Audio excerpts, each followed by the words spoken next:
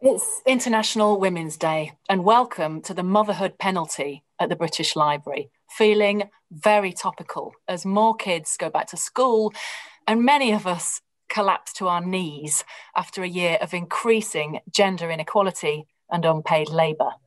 Luckily, this event is about how to challenge that. I'm Bea Rolat of the Cultural Events team at the British Library, and I'm delighted to welcome the unvanquishable force of nature that is Joeli Brearley and her new book, Pregnant Then Screwed. And she will be in conversation with Eliane Glazer. Eliane is the author, among other books, of Motherhood, a Manifesto, which is available now for pre-order. Please do that. It's coming out in May. As well as writing books, Eliane also works as a radio producer. She's a research fellow at the University of London and writes for numerous publications. She's also a mum, and it's her birthday. Happy birthday, Eliane, and thanks for joining us on this day. So everybody that's joined us via your Zoom links, please have an extra slice of cake for Eliane. And with that, I'll hand over to you. Thank you, Bea, and it's a nice birthday to have, International Women's Day.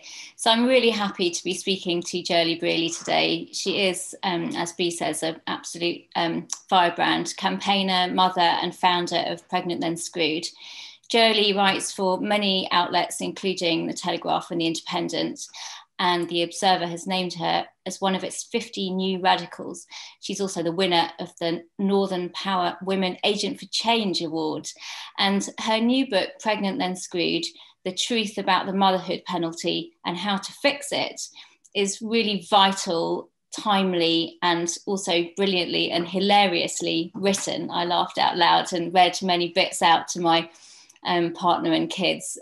So really enjoyed it, but obviously so topical at the moment as the pandemic has highlighted so many of the issues around being a pregnant woman and a mother and trying to combine that with work. So we'll be talking about the pandemic later on.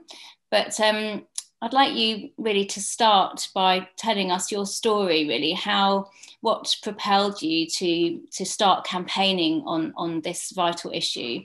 And I should also say to the audience that there'll be a chance for you to ask your questions of Joeli later. So please do send them in as Joeli and I are in discussion. So Joeli, please start us off and tell us how this all began for you. Hello, everybody. Thank you very much for having me today. It's a real honour to be asked to talk on this momentous day, International Women's Day, still swimming our way through a pandemic. So let me take you back to 2013, a far less jaded, much less saggy version of me. I was, at the time, I had been working in the arts sector, and then I moved into the digital sector. And at this point in time, I was managing a year-long project for a children's charity, which I had designed and had secured all the funding for. And I had discovered I was pregnant. It wasn't planned, but I won't go into too much detail about that. And I informed my employer when I was 4 months pregnant, and I did so by email. I set everything out. I realized, of course, that this could cause them a few administrative headaches, but I thought, right, I've got a plan. There's nothing for them to worry about. I'll send them an email and then we'll discuss everything the next day and it's all going to be fine. So I emailed them. The next day, the phone rang. I thought, oh, they're calling to congratulate me. How lovely. And I couldn't answer the phone because I was actually brushing my teeth at the time. And when I picked up the phone to listen to the answer phone message, all it said was, I'm sorry to tell you, Joeli, but your contract has been pulled. Please hand everything over immediately. That's all it said. And I was completely shocked. I was terrified. I had no idea how I was going to pay my rent. I had no idea how I was going to pay for food. Obviously, I was 4 months pregnant. Who was going to employ a visibly pregnant woman? So I really didn't think I had any chance of getting another job. And I thought, this is absolutely insane. Of course, this is completely illegal. The law's going to protect me. so I'm going to get a solicitor and I'm going to do something about it. Managed to find a lawyer. They said, yes, this sounds like discrimination. We're going to write a letter to the charity demanding you be compensated for lost earnings. So they did that. The charity just threw that letter in the bin. That process cost me £250 and I had no idea where my next paycheck was coming from. So hemorrhaging that type of money was really frightening. And so then I said, well, what do I do now? And they said, you would have to take them to tribunal. I said, how much is that going to cost me? They said £9,000. And of course, I could barely scrape together £250, let alone the £9,000. So I said, okay, let me think about it. And a couple of days later, I attended a routine doctor's appointment and discovered that my cervix had almost vanished.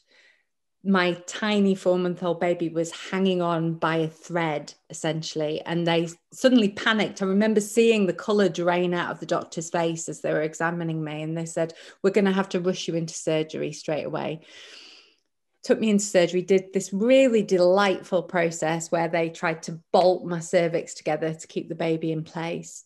And when I was in the recovery unit, the doctor came over and said, whatever you do, don't get stressed.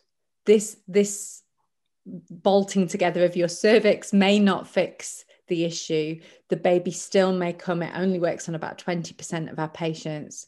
So you really need to reduce as much stress in your life as possible, because that is what will trigger early onset labor. And if you go into labor now, your baby will die. So within 2 days, I had lost my job. And my identity was so firmly attached to my work that it really massively felt like the rug had been pulled from under me. I was completely dependent on my partner to pay for my keep. I had no money of my own. And I felt like all I was good for was as a vessel to grow this baby. But actually, I wasn't even doing that very well. I was failing at that. And so I completely gave up. And I remember lying on the sofa and just watching god-awful daytime TV and just crying for days and thinking, I don't really know what to do next. And I just felt so powerless. All of my power had just been stripped within a couple of days. And it was that moment that completely radicalized me. It changed my perspective on everything. And before that happened, I probably wouldn't have described myself as a feminist. You know, I always thought I had equal opportunities to men. As a white middle-class woman, I hadn't really fully faced discrimination until that moment.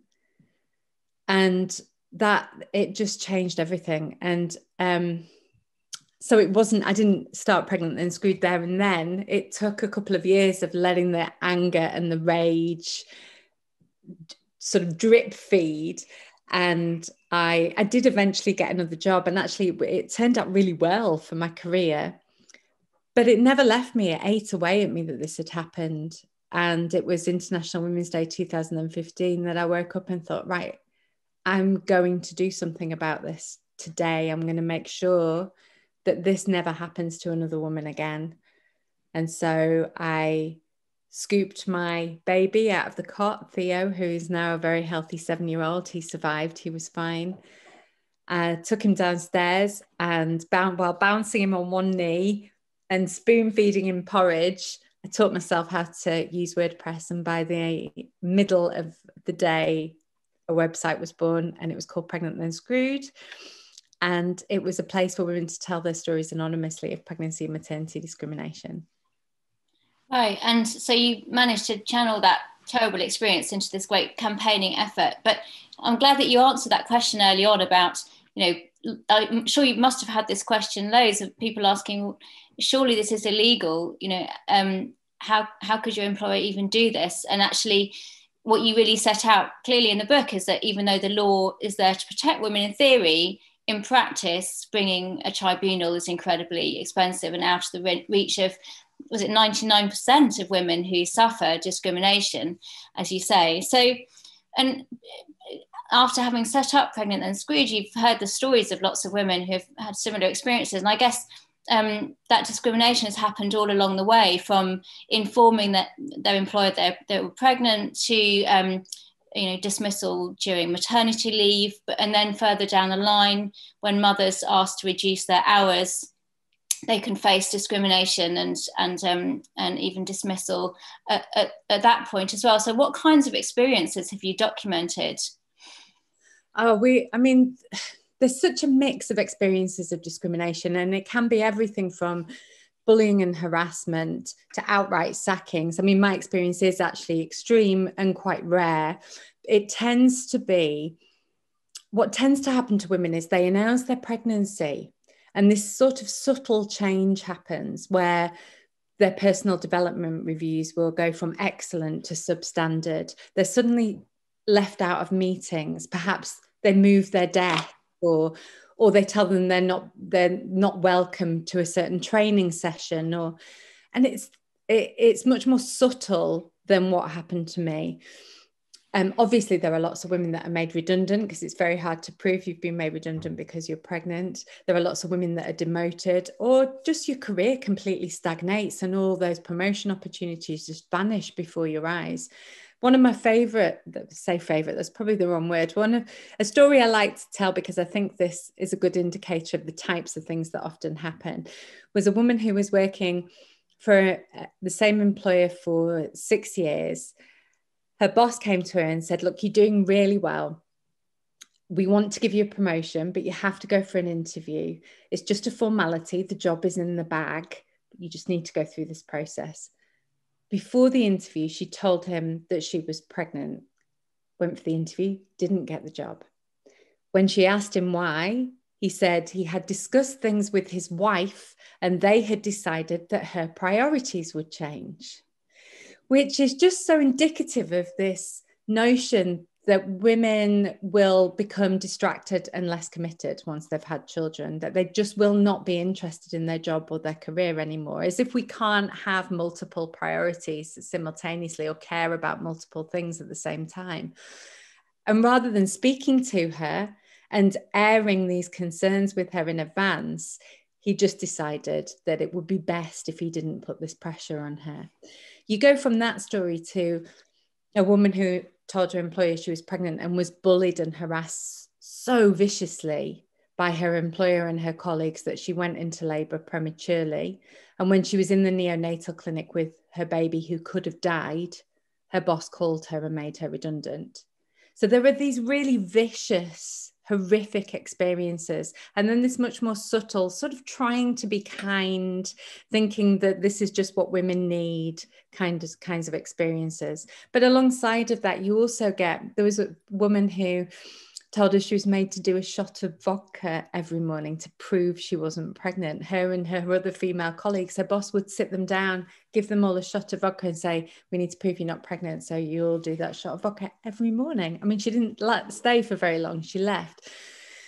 I've had so many different stories from women who announced their pregnancy and their boss told them to have an abortion.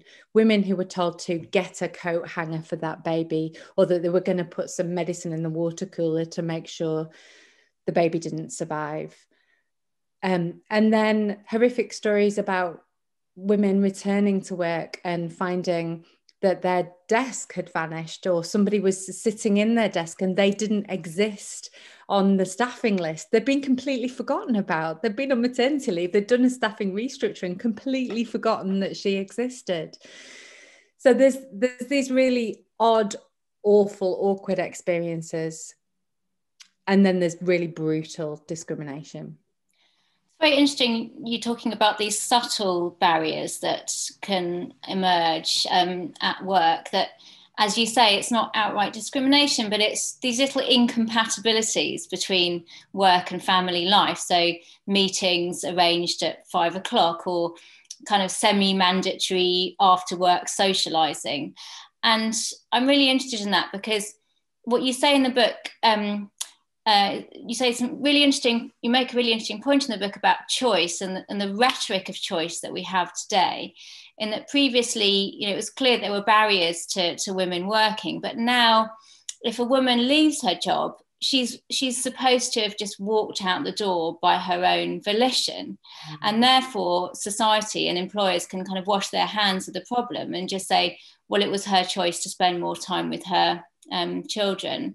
So can you talk a bit about that rhetoric of choice and how it kind of obscures the problems that you're talking about?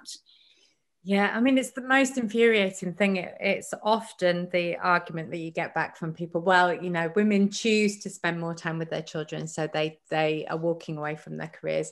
And then the notion of choice is kind of ridiculous, because choices are influenced by so many different factors. They're influenced by legislation, they're influenced by culture, they're influenced by your friends and family.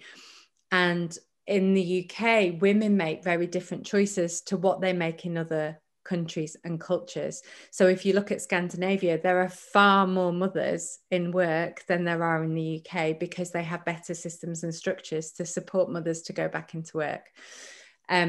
So when people say, it's not, the gender pay gap is about the choices women make, that's often what people say. Sure, some women do choose to stay at home with their children, but some women who desperately want to stay home with their children can't, because we live in an economy where both parents have to work to be able to survive, to be able to pay their rent.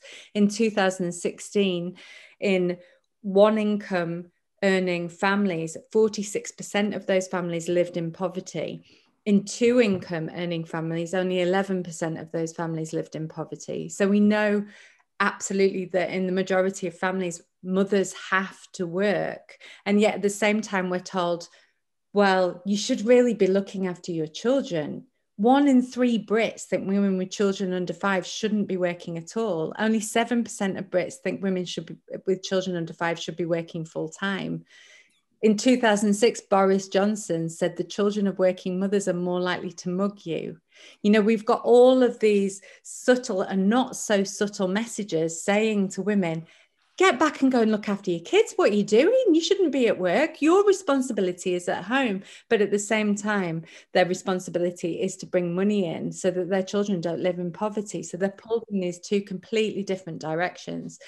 And when I did a poll asking working mothers how many of them wanted to leave their job, quit their jobs and stay at home, I can't remember the exact statistics, but it was a very high percentage said, yes, I want to quit my job and stay at home with my kids. When I asked stay-at-home mothers what percentage of them wanted to be working, it was about 83% said they wanted to be working. So there isn't any choice. We have to play the best hand within the cards that we are dealt.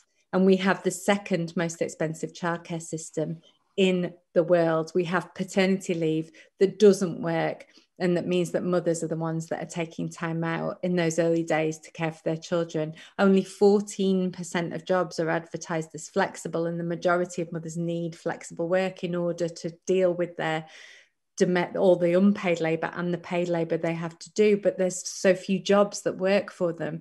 So we're just we're just trying to do our best. It's not really about choice at all.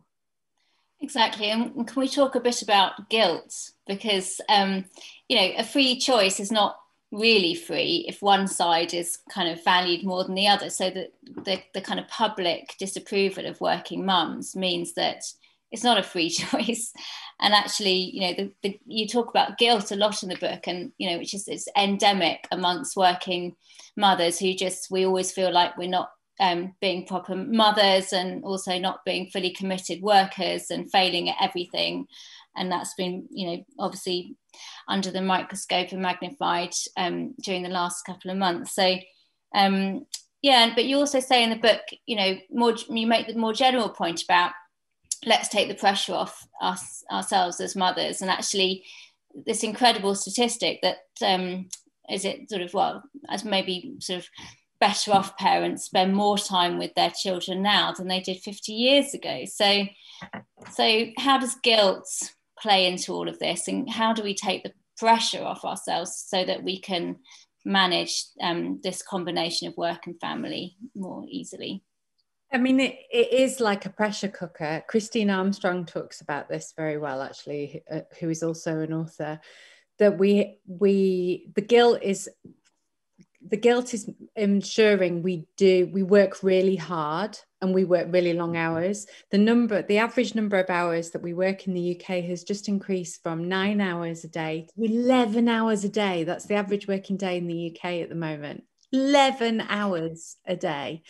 And then on top of that, you've got your children that you want to spend time with. And as you just mentioned, we're spending more time with our kids than we did 50 years ago. Yet we're made to feel like we don't spend any time with our children if we're working. That's not true. The statistics don't show that at all. We're actually spending more time with our children.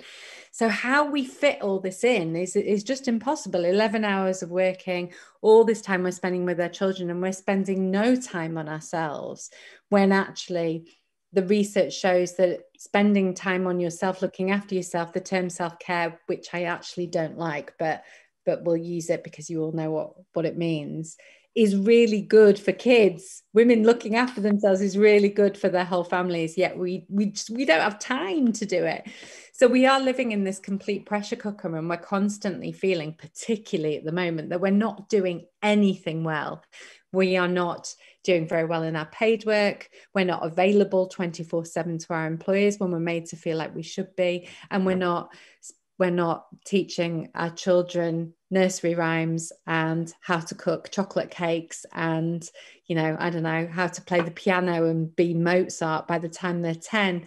And, there is more pressure, I think, on mothers now to be better mothers than there was 50 years ago. I mean, I didn't live 50 years ago, and perhaps there'll be some slightly older mothers than me saying that's not true at all. But I know when I was a kid, my mum just threw me out of the house first thing in the morning, and I'd just cycle around and play with other children and then turn back up for my dinner a bit later. And of course, you can't do that anymore. That doesn't happen so much anymore. And we're also have this enormous pressure to stimulate our children constantly, and it's tough, it's really hard, and it means that we feel horrendously guilty a lot of the time, and that's no good for anybody.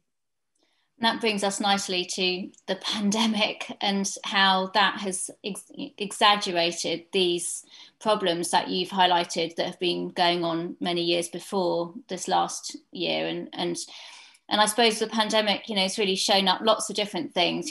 It's been the removal of school, which is, if you like, the state helping women with childcare as much as anything else.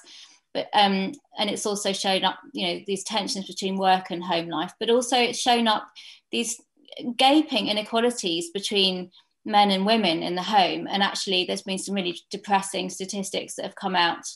There's a Mumsnet poll released today that where they showed that 73% of women are doing the laundry, 70% did homeschool, and that was really surprising to me, how those inequalities were revealed. This is a new situation. It's not just about ingrained patterns, but actually you've got this new situation, which is children at home, and yet these inequalities are, if anything, getting worse. So that was very worrying, I think. And so let's talk about dads and inequality.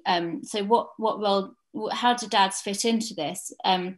Obviously we don't want to set up mums and dads in a sort of zero-sum game, and that there is the state and employers that should be helping as well. But what about the pandemic and what it's revealed? So I think when the schools first closed and we were all in lockdown, we were all sort of trying to feel our way with work, paid work, and all this unpaid labour that we had to do. And what we found from the research, the Institute of Fiscal Studies found that for every 1 hour of uninterrupted paid work done by women, fathers were doing 3 hours of uninterrupted paid work. And that the only time the unpaid work was being shared equally between a mother and a father was when a father had been furloughed, so he wasn't doing any paid work, and a mother was continuing to do her paid job. I mean, that's just not on, is it? That's not okay. And of course, that's had a really serious impact on women's employment. Their earnings have depleted massively, and redundancies are really high for mothers and will continue to grow over the coming months. The positive thing I think we can draw from this is that for the majority of dads, they've been exposed to all of this unpaid labour in a way that they never have been exposed to it before. They've seen the dirty side of looking after the kids, because dads are usually the ones that do the bath time and the playtime and the fun stuff. I'm not just saying this, this isn't necessarily my personal experience. All of the research shows that the dads are fun time dads, the mums do the scraping of encrusted porridge and the telling off because the kids have sworn, I don't know. So they have been exposed to this other side of looking after the children and all of the dirty homework that has to be done. For some dads, they've had to take on all of that work because their partner will be a key worker, and so they've had to be out of the home and this work has to be done. And so I would hope that on some level, this will start to hack away at those deeply entrenched gender stereotypes. But the key point to make, I think, is that dads aren't just, they're not just holding their hands up and saying, not my responsibility. It's not about them just being completely lazy. The whole system and structure is set up to push mothers into this role. And so we have a shared parental leave system that is naffle use to anybody. It does not encourage dads to take time out in those early days to care for their children. Only 2% of eligible dads use it, yet we know 85% of dads want to spend more time with their kids. And if we had a parental leave system like they have in Scandinavia, where they have ring-fenced, properly paid paternity leave, we know that the numbers of dads taking time out in those early days would rocket. It would be enormous. In Iceland, it's 90% of dads take 3 months out to care for their kids in those early days. And that starts to close the domestic labour gap. So it would mean that dads continue to do more of the childcare, more of the cooking, more of the cleaning. And so that would have, if we'd have had that in place before the pandemic, we wouldn't have seen those horrific statistics. They just wouldn't have been there. So, yeah, I mean, it's really important to say that, I mean, dads are trying, and a lot of them are working their absolute socks off to bring home the bacon because the mother doesn't have equal access to the labour force. So she either is staying at home with the children or she's working part-time, in which case she'll be paid on average £5 less per hour than her full-time counterparts. So she's earning not what she's worth. And so the dad often has to work his absolute socks off in order to bring home the money to keep a roof over their head. So it's not that they're being lazy, it's that the system isn't working for families. Yeah, and we're going to talk about solutions in a moment, but just staying with the pandemic, Pregnant Then Screwed have set up an SOS line to record women's experiences during the pandemic. So pregnant and women and mothers. And I think we're able to play an excerpt of some of those recorded experiences. Reach the PTS SOS line. This is the Pregnant Then Screwed Scream or Shout line. This is your chance to rant, rave, scream or shout about your experiences as a mum during the pandemic. Let rip and tell us what this year has really been like for mums. I have hit my mummy limit. I told my 5-year-old tonight, I am done with being a mummy for today. Please, please, please make this stop. I just can't keep going. This has been, it's been relentless. Every single one of us, pregnant or new mums, have been absolutely and utterly failed. We told him he couldn't go to school that day, and I literally saw the moment that his trust in us shattered. He ran away from us and buried himself in bed sobbing, just as he'd seen me do on the kitchen floor. You get to spend lots of time with them though, don't you? That's really magical. Of course our children are magical and wonderful, but also they're caged up animals and they're not their usual selves. Mom, mom, mom, mom, mom, mom, mom, mom, mom, mom, mom. Hold on a second, wait a minute. He says, Mommy, that's been more than a minute. He wants my attention and I have to do my bloody job and I have to do everything. This is just not possible. Had enough of going to grocery scans, had enough of going to consultant appointments, having enough of having reduced movements with my baby and being worried sick and going into the day assessment unit and having to go on my own. It's not good enough. It's depressing and frightening, to be honest. Furious, angry, furious, upset. I'm at a loss financially, yet I raise these tiny humans and do my job on the minimal amount of support.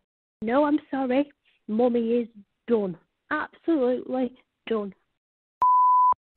So that was really harrowing testimony there that you have recorded from women on the SOS line that Pregnant Then Screwed set up to hear about women's experiences and mothers' experiences during the pandemic.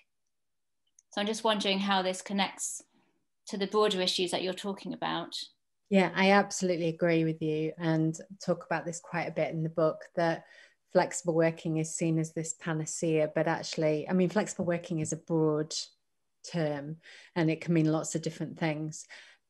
What we find is that in the UK, 40% of women work part-time, which is a really high number. It's really high compared to the rest of Europe. And as I said before, part-time work is paid £5 less per hour than full-time work. And you are half as likely to ever be promoted if you work part-time than if you work full-time. So you end up on this mummy track. And it's a key problem for the gender pay gap. This is part of the cause of the gender pay gap. You come back to work after having kids, you have become the main carer because you're the one that's taken maternity leave. You're the one that's doing all of the domestic labour. You know you can't return to work full time and be a good mum. You don't feel like you can at that time. I'm not saying it's not possible. Of course it's possible, but you don't feel, you need a bit of slack, don't you? And so you go back to your employer and you say, please, can I come back 3 days a week with your begging bowl? Please, sir, please, could you let me come back for 3 days a week? Knowing that you'll be absolutely amazing for those 3 days a week. And sometimes that's accepted, sometimes it's rejected. Often what we find actually is employers try to push you into 4 days a week because then they don't feel like they have to change your job at all and they just pay you less. And so you just become enormously stressed because you're trying to do a full-time job in 4 days and trying to look after your children. Yeah, and being paid less as a result. So part-time work is not necessarily the solution. What I see as a better solution is that we all of us start to work fewer hours. We work the longest hours in Europe. We were crowned in 2019 the unpaid overtime capital of Europe. I mean, great. That's what a crown to be given.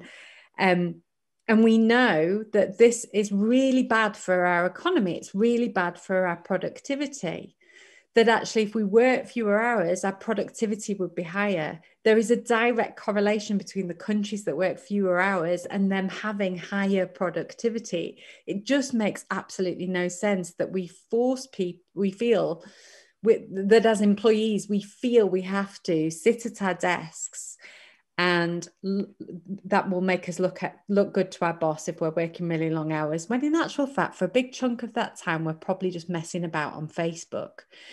But mothers cannot compete in that sort of environment because they've got to go and pick little Johnny up from childcare. You can't just leave him on the street for a couple of hours and hope that it'll be all right when you get there. We have to leave on time because we have these jobs to do. And so in order to create a labour market that works for mothers, we all need to work fewer hours. But as a result, that will be really good for our economy and really good for our productivity.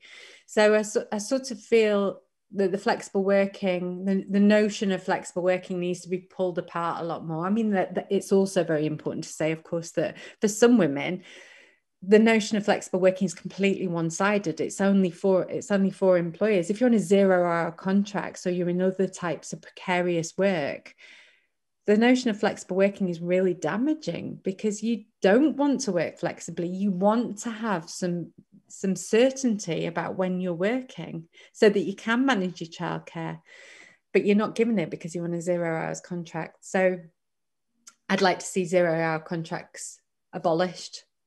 I'd like to see us all to move to a 4-day working week or a 6 hour working day. And I think we'd see enormous benefits as a result. Yeah, and as you say, it destigmatizes working less if it's a solution that's imposed on men and women. Yeah. You're not perceived as being less committed as a mother.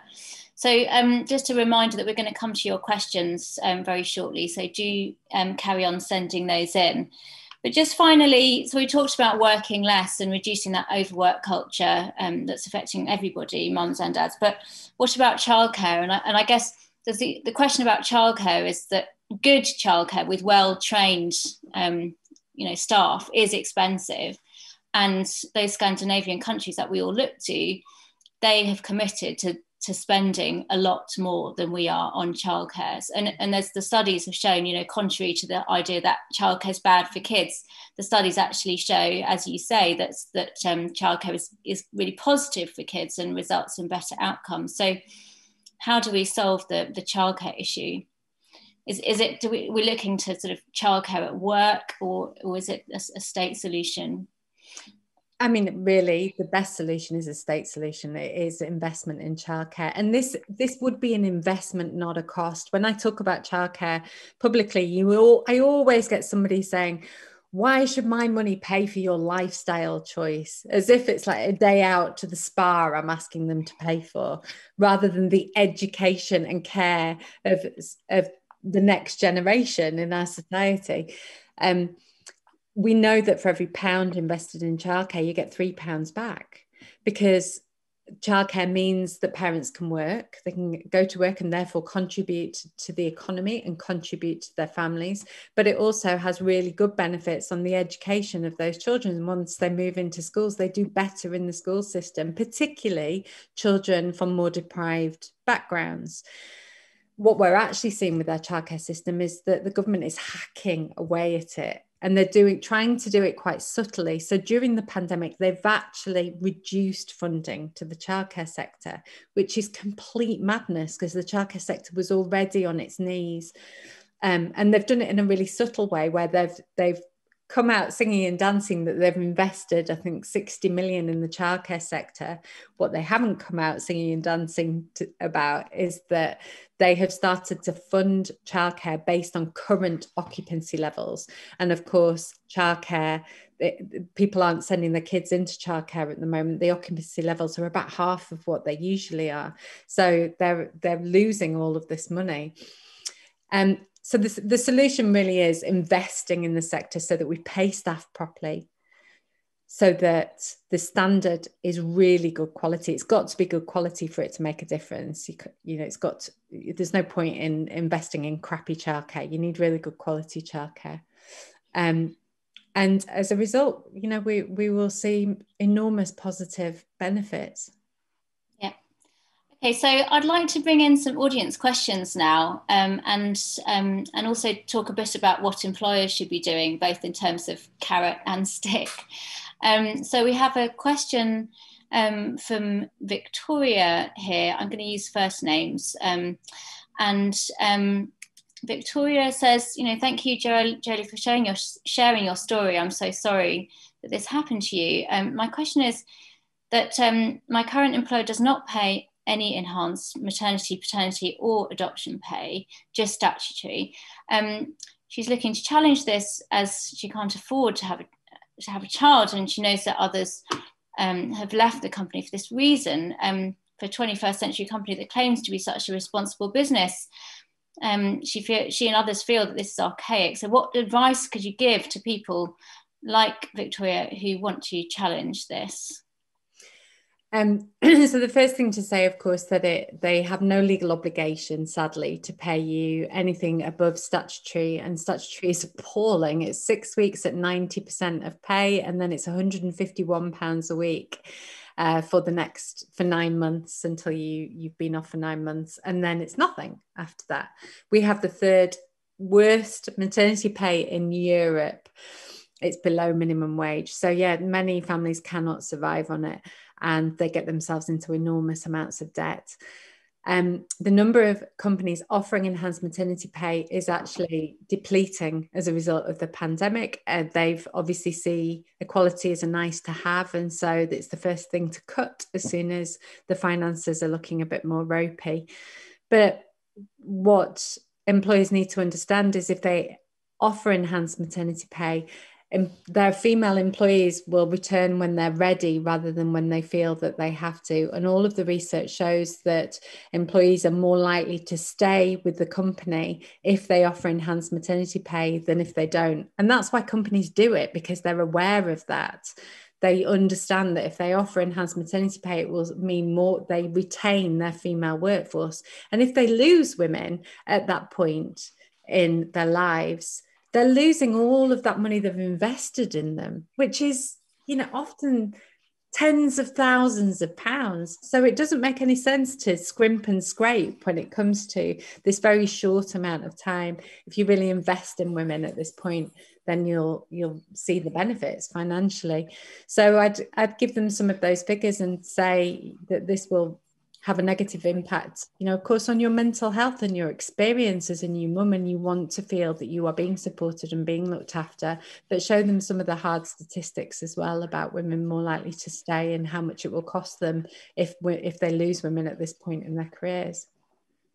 I'm interested in, just as a follow-up, that your work at Pregnant Then Screwed, and do you work with employers to hear, I'm interested in their challenges that they find implementing legislation, and they're obviously under financial pressure as well. So is your work about, engaging with employers to try and change practices, or is it trying to, constrain them top down through, beefing up legislation and making access to tribunals easier for women? It's both of those things. So we do have a arm of Pregnant and Screwed, which is called Gendering Change, which is our training program for companies. So we do go into companies and train them on all different aspects of gender equality and how to keep and retain women in the workforce. So yeah, we do both, and we do lots of talks as well to companies as well to help them understand what they should be doing and how to do it. We did a big program in Manchester with the Manchester Mayor, with Andy Burnham, lovely Andy Burnham, King of the North, and the Equality and Human Rights Commission, trying to help Greater Manchester companies understand the importance of looking after women and eliminating pregnancy and maternity discrimination from their workforce. And we managed to get 140 companies to sign a pledge to say that they would do all of this work. And it was about 500,000 employees it worked out at. So we were really chuffed. And then we put them through this program. So they went through a program to kind of get rid of all the, because it's not easy, particularly for big organizations. You can have policies coming out of your ears, but actually it's about how those policies are implemented. So it can be really complex. And companies need to invest in this properly, and they need to be constantly monitoring it in order to understand where they're at. You can't just implement a policy and go, there we go, that's done. Sorted. We've sorted gender equality because we have a policy. It needs a lot more work and thought than that. Yeah. So this has been such a wide-ranging discussion, and I suppose problems that women have combining work with family are really kind of the sharp end of the whole problem of motherhood and how badly it's managed by society, still even now. So I've got a couple of questions that sort of speak to that broader issue. One is that how good do you think is support for new mothers' mental health, which is a huge issue in maternity, and support for mothers. Postnatal depression is incredibly widespread, as you know. And another question that relates to that is, do you feel that the hashtag Choose to Challenge for this year's International Women's Day focuses too much on individual acts in individual cases without starting to address the fundamental structural inequalities faced by women? And how can people make a difference to the status quo? What campaigns are there? So, sorry, two very broad questions, but they speak to kind of feminist equality and motherhood, problems with motherhood more generally. So postnatal depression, I'll pick up on that first. There's actually a debate happening tomorrow in Westminster exactly on this topic. the Liberal Democrat MP, whose name is just gone out of my head. Anyway, she's leading on this, and they're doing some research before the debate. And actually, that might have closed. That survey might have closed now. But she is really flying the flag on this, and it is a massive problem. There's very little support for women. There are some great organisations that do some excellent work supporting women who experience postnatal depression. I had terrible postnatal depression after Theo and after Jack. Not as bad with Jack, but certainly after Theo. And I walked into hospital with both of them. Jack didn't sleep. He woke every 42 minutes for the first year of his life. Oh my word, it was horrendous. And I walked into A&E with both of them and thought, I'm not leaving until they fix the problem, because I can't cope anymore. I literally cannot cope anymore. And I waited for 4 hours with both of them, got called into the doctor's room, explained the problem, and she said, this is not an emergency and you're in A&E. And I said, this is an emergency. Like, I cannot cope anymore. I'm losing my mind. And they threw me out of the hospital. And there was nothing. And thankfully, I was fine. But we know that not everybody is fine. And there are these black holes across the UK where there just isn't this support for women. In Manchester, I was living in Manchester at the time, Manchester is one of those black holes. So there is a postcode lottery with postnatal depression and how women are looked after they've had babies. In Australia, they've just invested millions of pounds in a new programme for the mental health of mums, because they understand the pressures the pandemic has had. I keep clicking refresh on the government website, waiting for them to announce the millions of pounds they're going to invest in mothers, but it just doesn't seem to appear. So we absolutely need more investment in women. And obviously the depression is about isolation, and which can creep up on many mothers in maternity leave, and then perhaps if they're working from home, they're more isolated, so they might go back to work but then have all of those pressures that come from combining the two. So, but the other question, I guess, was about they things that individual women can do.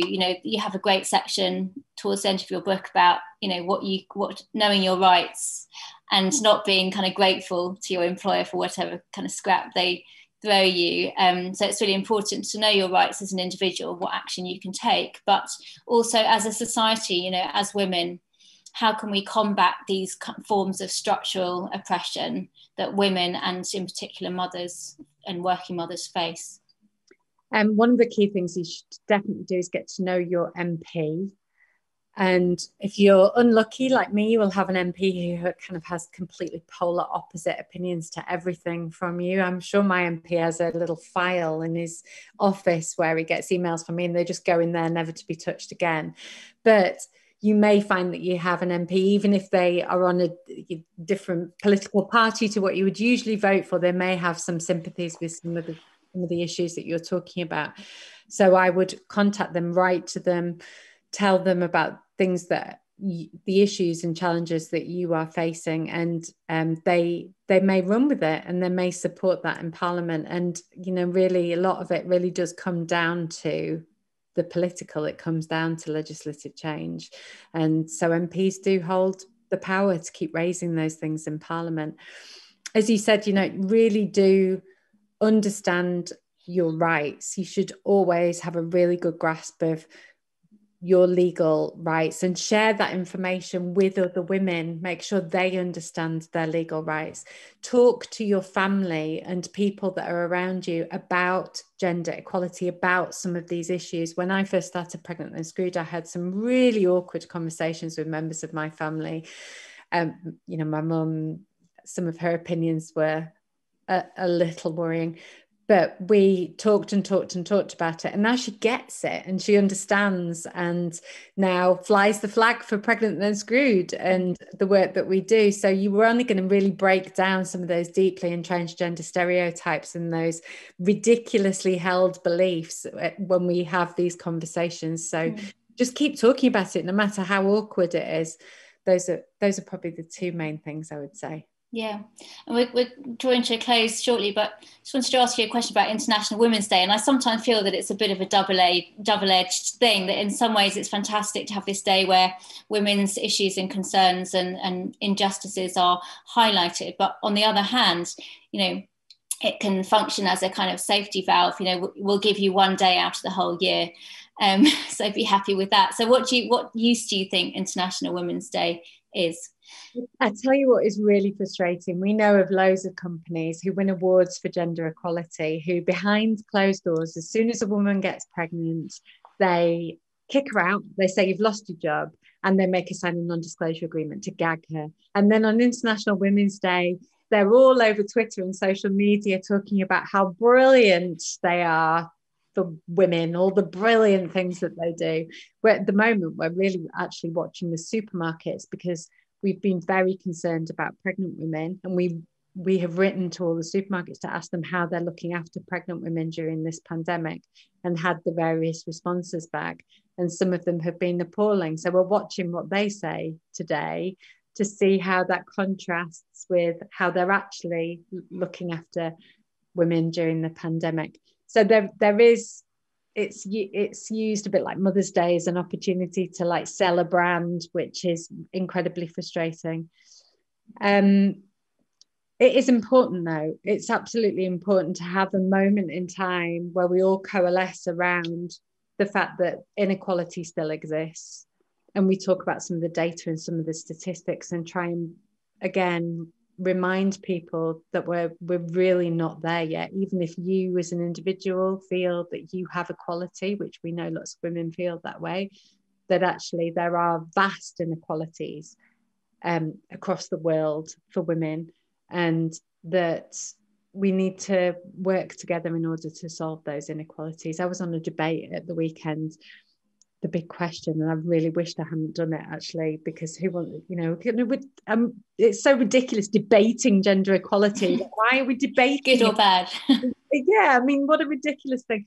But there were two women on there, one who was a stay-at-home mum and said that, the notion of patriarchy is completely nonsense, and she has complete equality and has never experienced inequality. Another woman who said was making some sort of slightly odd argument about equity and equality, which is a valid, of course it's about equity more than equality. It's about, but it was so frustrating pitting women against each other in a bid to talk about gender equality. We all want the same thing. We all, surely every human believes in equality. Every human believes that other humans should have the equal opportunities that they have. And so I guess International Women's Day really is just an opportunity to have our voices heard again. And if one more man says, when's International Men's Day today, then I think we're all going to lose our minds. One more question, and it's so interesting, that debate about equality, I think it's, there's often, it's not a debate for or against, but actually so many, particularly young people, think that women have already reached gender equality, that we've got that to that stage as a society. So therefore, really it's about raising awareness that the problem is still with us. Mm-hmm. And, even if the argument's been won about, what's right. So it's really, yes. And all these problems that you raise in the book are, I think, so hidden, so still, and that the SOS line that you set up, those recordings, those incredibly painful experiences really, really illustrate that so vividly, that we've really only just started to scratch the surface of what mothers are having to shoulder, the burden that they're having to deal with. So one last question before we close, and the quote from Boris Johnson that you cited earlier wasn't very encouraging about the children of working mothers being more likely to mug you, but if you could say one thing to the present government, one change that you would like to see, or one priority that you'd like to highlight, what would it be? Can I have two? Although I do like Sophie Walker, I've heard Sophie Walker answer this question before. Somebody asked her one thing she'd like to change, and she always says, I will not stand for there just being one thing for women. Women deserve everything, which is a very valid point. There are two changes I'd like to see implemented immediately. Those are ring-fence, properly paid paternity leave, and investment in our childcare system, so that the workers that do this critical, brutal job of caring for our children are paid properly and valued for the work that they do. And so that we have a childcare system that works for everybody and ensures that parents can work and ensures that children receive critical education at the time when their brain is fusing together. You know, we know that 85% of brain development happens before the age of 5. So let's give these kids what they need, and let's give parents what they need, and invest in our childcare system. Great. Well, Joeli Brearley, thank you very much for joining us, and do order her book, Pregnant Then Screwed, which I thoroughly recommend. And thank you to the audience for your questions, and enjoy the rest of International Women's Day. I hope it lasts all year. So thanks very much. Bye-bye.